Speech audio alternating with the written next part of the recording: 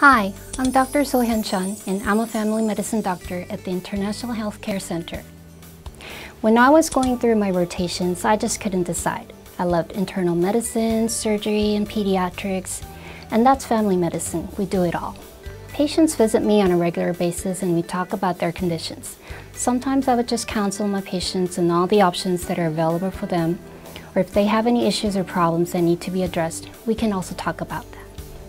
For a physician myself, I place a lot of value and importance on providing quality care to my patients, but also make sure that their family members are very involved in their care, as well as to ensure that the care can be the best that I can deliver.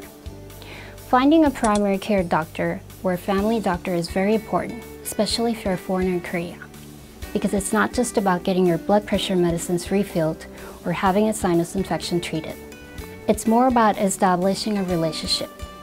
Primary care doctors get to know you. Medicine is not like a vending machine, and what works for one person may not work for somebody else. And having a doctor who knows you can tailor a treatment that works best. I work in an office with other physicians, and we work together as a team with our support staff to provide the best care we can for our patients.